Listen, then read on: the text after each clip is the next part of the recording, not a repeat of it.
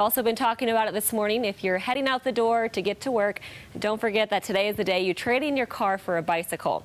That's because it is the annual Bike to Work Day, encouraging Coloradans to choose biking to work instead of driving.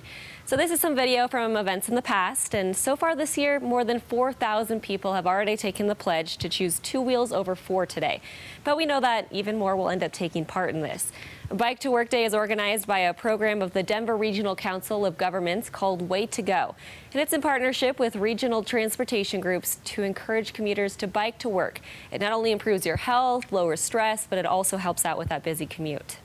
The air quality improvements are significant when people make the choice to not get into a single occupant vehicle. But other than that, signing up for Bike to Work Day, it shows your support for bike infrastructure. I think the Denver region is such a bike-friendly area. There are so many bike enthusiasts who live here. So part of the fun are the stations that those riding their bikes can stop at. There are 122 stations across the Denver metro area. So the morning commute stations offer things like t-shirts, breakfast burritos, coffee, water. Then there's after-work stations at select party spots that have drinks, live music, food. A lot of fun going on. Those stations can be found online as you map out your route. And also, guys, those morning ones don't start until 6:30. So we're quickly approaching when those launch and people can get their coffee and breakfast burritos if they ride their bike. If they ride their bike. We have to remind Dominic so of that. So we can't just walk over with my bike. No. You have to ride your bike.